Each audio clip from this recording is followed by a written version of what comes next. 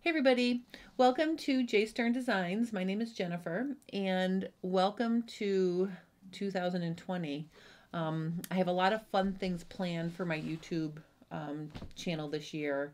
I have a lot of different projects I'm working on, so I'm really excited to share with you guys. So to kick things off, I'm going to start with a really easy DIY jean skirt project.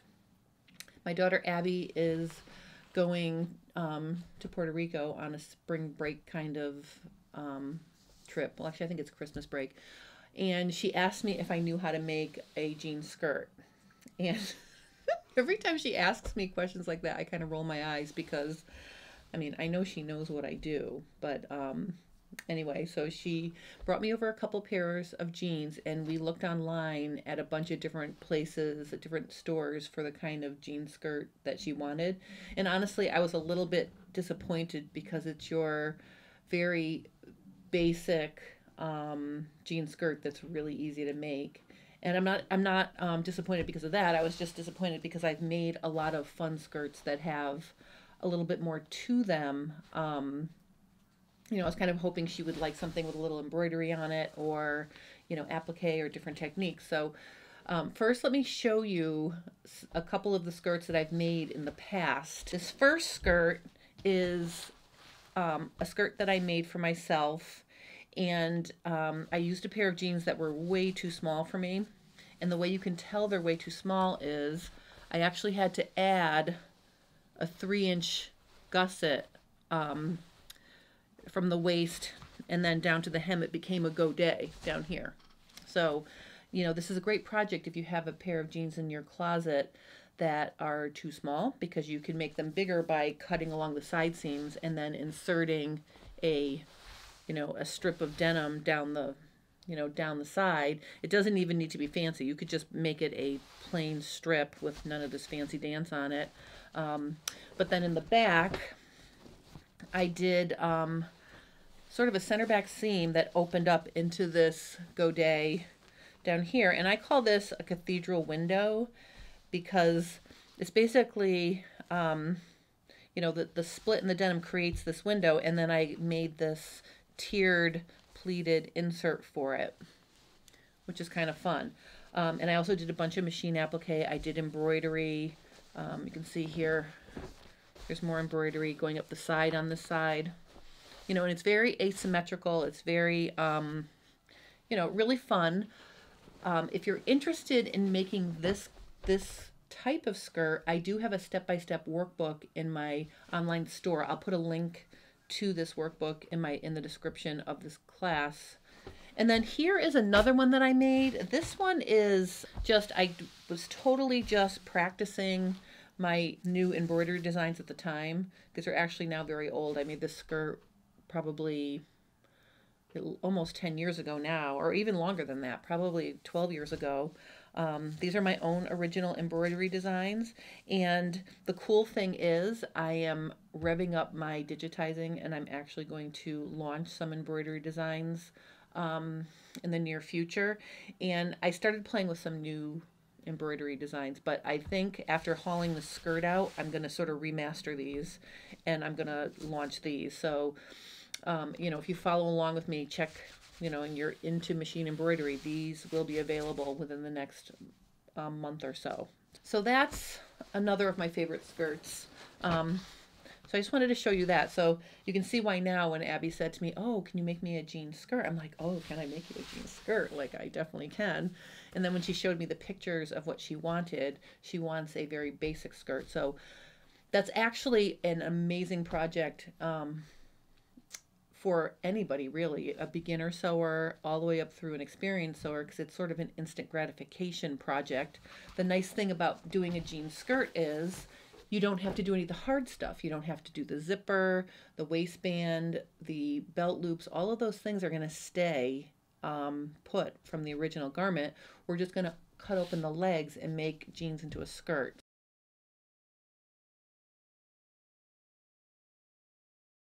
So the first thing I'm going to do is I'm going to just get it zipped up and laying nice and flat. And I'm going to use my ruler. This is my 18-inch ruler. And I'm going to measure from the waist down to the leg, and I'm just going to use my chalk to draw a little line where 18 inches is. Of course, I'm using blue with blue. And actually, I think I can even be brave and use a green Sharpie marker because I know we're going to be shortening it a little bit. So this way you'll be able to see. Oh. All right, so here is where I'm going to cut off. That's our first step, is to cut this off. And I'm just going to use a sharp pair of scissors, and I'm just going to cut right on the line I drew. Okay, now to get the other leg to match, the easiest way to do that is to fold your jeans in half, like this, making sure that your side seams and inseams are matching, so everything's laying nice and straight with each other. And then literally, I'm just going to cut along the edge. If you want to mark it first, you can, but really, that's how easy it is. All right, so here's how our jeans look now. They actually look like shorts. This fabric here in this lower leg, don't throw this away, because depending on the length of your the skirt you're making, you might need some or all of this. For a short skirt, we're not going to need very much. I'm going to show you how we're going to use this in a minute. If you wanted to make, let's say, knee length, and you cut it at the knee, you would use the fabric from the knee to the hem to fill in the space once we cut this open. So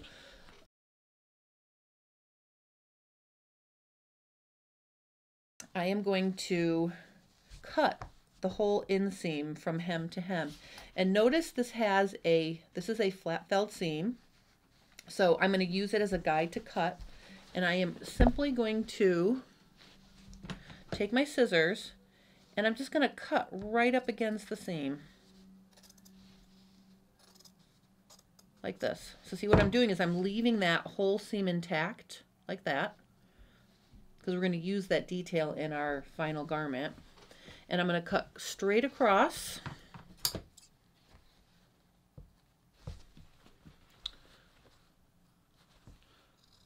Okay, and I'm just going to cut straight along here. Now I'm trying not to cut the folded edge of this flat felled seam. If you nick it a little bit, don't worry though, because you know, with your distressed denim, people, you know, have holes made on purpose or different things that distress it. It just adds character to your garment, so don't worry.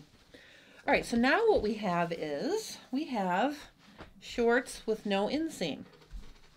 Okay, the next step is we are going to cut right along the front crotch as well to the base of the zipper. Okay, the reason why we want to do that is because we want to allow it to overlap like this.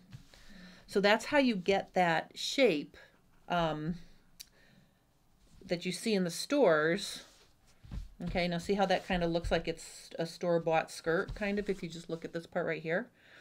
All right, so that's the front is all prepped now.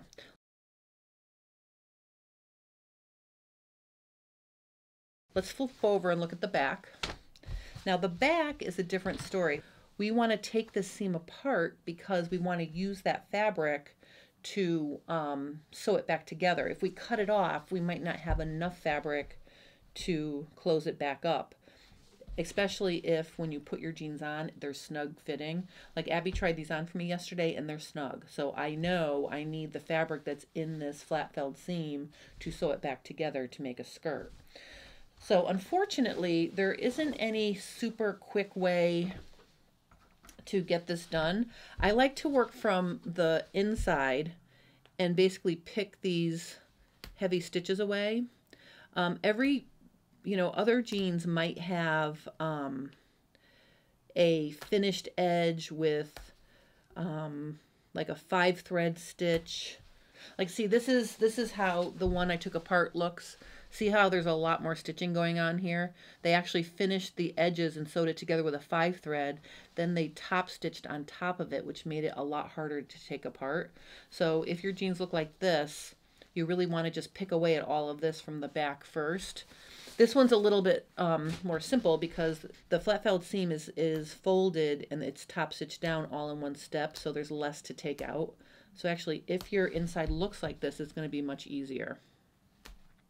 So basically, I'm just going to, pick this away with my seam ripper, and then once you get it started, you can kind of see what it's going to look like. Let me just get it.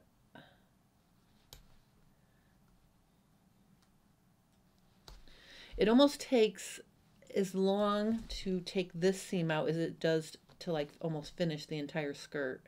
So you do have to be patient on this one step. The rest of it's really quick. All the other steps go together very fast. So as you can see, this takes a little bit of time. You want to take it apart all the way to where the waistband starts. We're going to take the belt loop off. When we put the belt loop back on, it'll hide that little, where it started to become a flat felt seam. To take out this belt loop, all you do is you go in the back on the inside and just dig out that stitching. And you can usually get it out in 1 or 2 passes of your seam ripper. Once you cut all those bobbin threads, then it's just really easy to take this apart. So you want to take this belt loop off, just the bottom of the belt loop.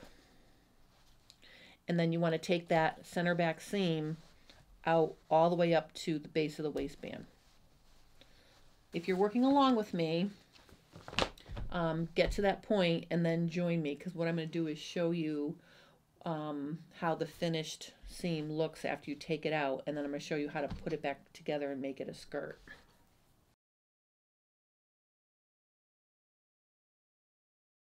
So here's the back that I already took out. Okay, so here's my belt loop. And I took it out right up to the base of the waistband, basically. All right. And then the next step after that is you want to get all your threads. So you want to pick all your threads away, which I almost did that already. And then you want to give it a nice flat press. So I just pressed it with the iron so it lays flat, because it'll be all folded up from being a flat felled seam. Okay, so see, I'm just going to press that nice and flat. I'm going to lay it down so that the edges match. So the goal is to make a straight line that blends in with the top part of this seam. You basically want to cut off this little curved part of the center back seam. So I'm going to use my chalk liner here, and I am going to just chalk in this line like that. And it may be hard to see, but basically you want to test it because first of all, remember you need some sort of seam allowance. So I started about a ½ inch away from the raw edge, and I'm just going to pin these 2 layers of fabric together along the line I drew. See, the nice thing is you can test it and see if you like where this is before you cut it off. Don't just cut on the line. Try it to see if you like it first. I want to pin, so I'm also going to sew right up this original seam, but I want all of this dark to be in the seam allowance, not on the outside of my skirt. I'm just continuing straight along here until I can hitch myself up with, the original seam over here. Because I know these jeans fit Abby the way she liked, and there really wasn't much extra, so I don't want to take any extra off. All right, so what I want to do now is let's look and see how it is. I'm going to turn it right side out. And let's look at it from the top side first. I mean from the front. So if I leave that like that and I overlap this like this, you can see that that's laying nice and flat. Okay, so that means the amount that we overlapped here works proportionally for how much it's closing in the front. So that's how I know it's okay what I did here. Okay, so that's all right.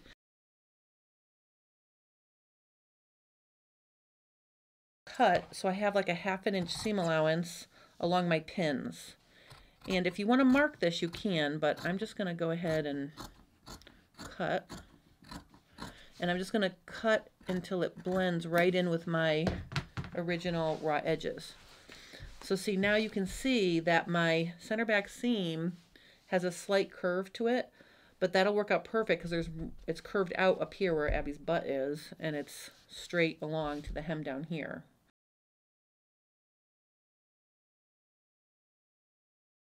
This is what we're going to want to fill with some of the extra fabric from the leg and create a triangle for that.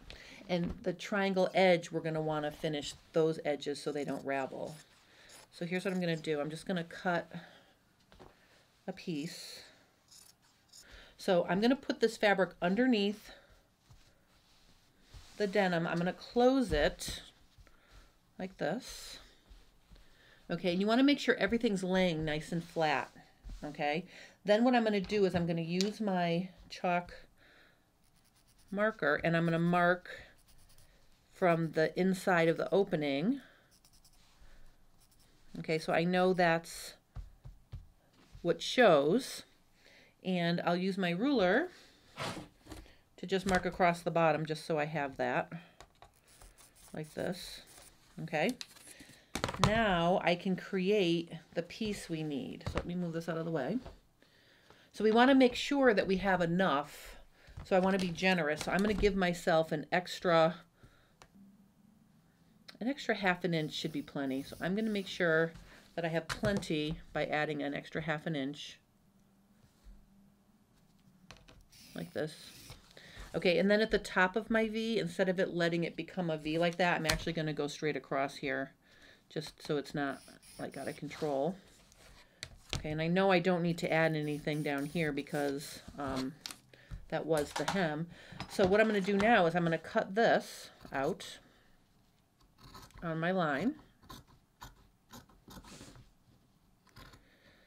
Okay, and so depending on your jean skirt, the shape of this V-shaped opening, you know, could be very different from what I'm showing you here. It just depends on how, you know, your legs are shaped on your jeans, really. All right. All right, so now I'm going to get my serger out, and I'm just going to finish some of these edges so they're ready to sew.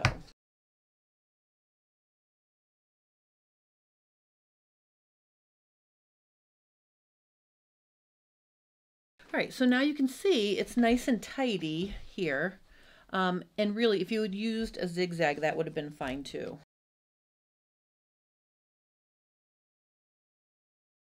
So that's all done. And then the front, you can see I did this part here.